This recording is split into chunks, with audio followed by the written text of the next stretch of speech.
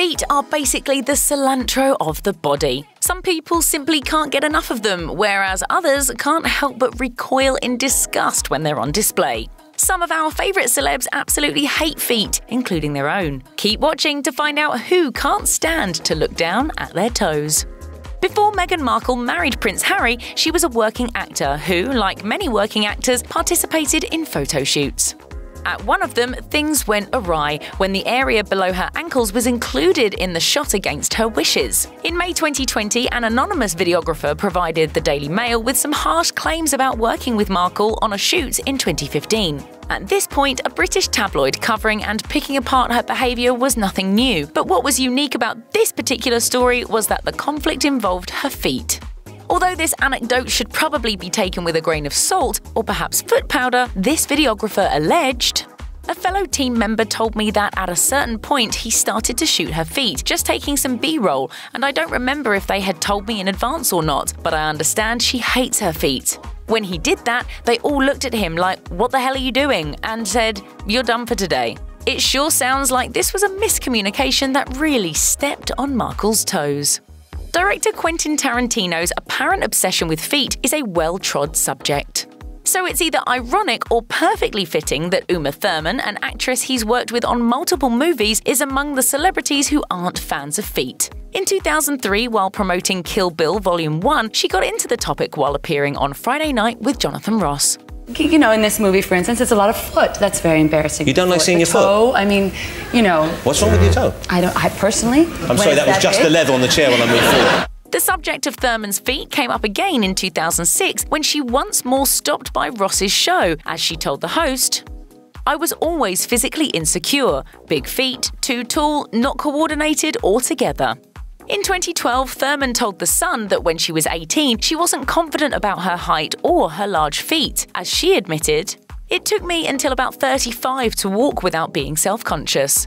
She went on to say that things get easier with age, adding, "I even found that in later life, a lot of guys have foot fetishes." Quentin Tarantino is very open about his foot fetishes. Wiggle your big toe.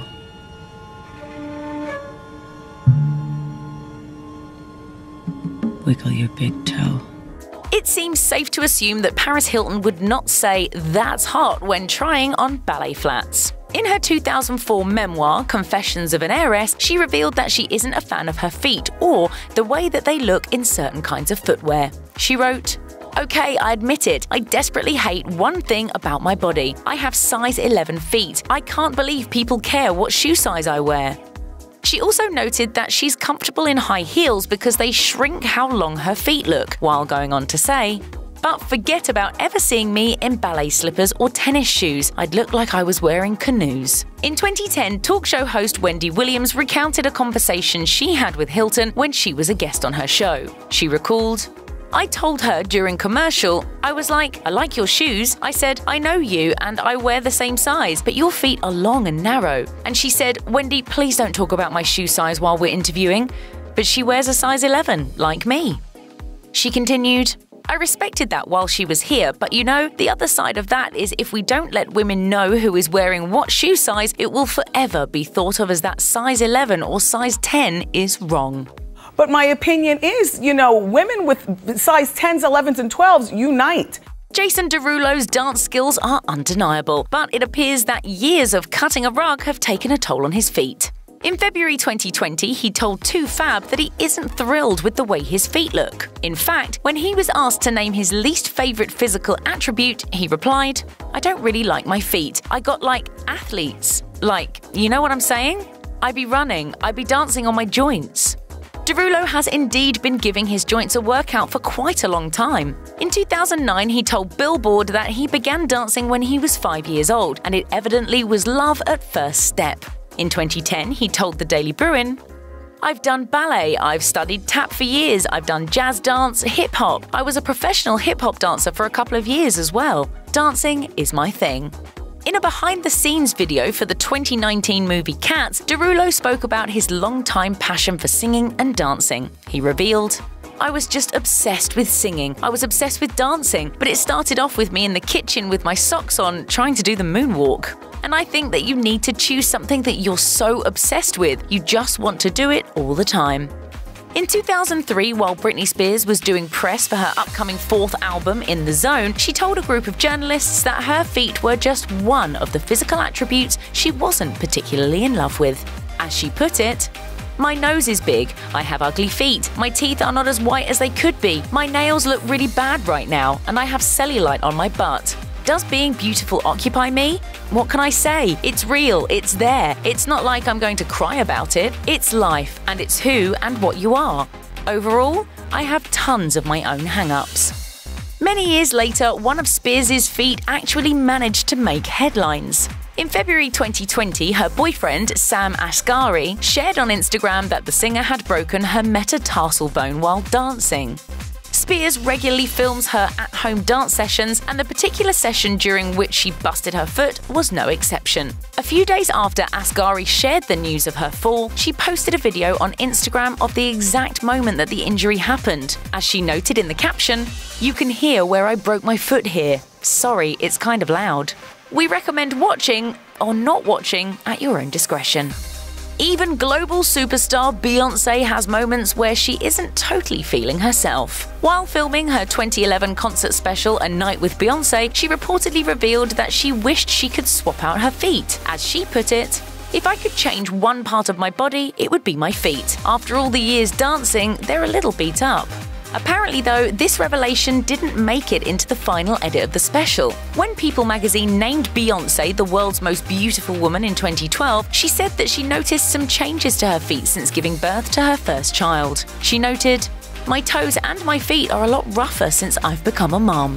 But she wasn't sweating it. When asked how she felt about herself at that moment compared to her 20s, she replied, "I feel more confident. I have embraced my flaws. I'm like everyone else. I have days when I look in the mirror and I'm like, oh my god, I wish I could change this or that." The more you mature, you realize that those imperfections make you more beautiful.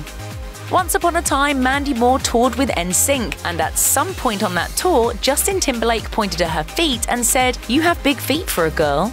It was a moment that she would not soon forget. In 2016, while stopping by the Late Late Show with James Corden, she was able to laugh about Timberlake calling out her foot size in front of the rest of the band and their backup dancers. She noted, "I'm sure he doesn't remember this at all, but I was so impressionable and I thought the world of him. He was on a pedestal." And I mean, 16 years later, it stuck with me, so it really scarred me emotionally. How big are your feet?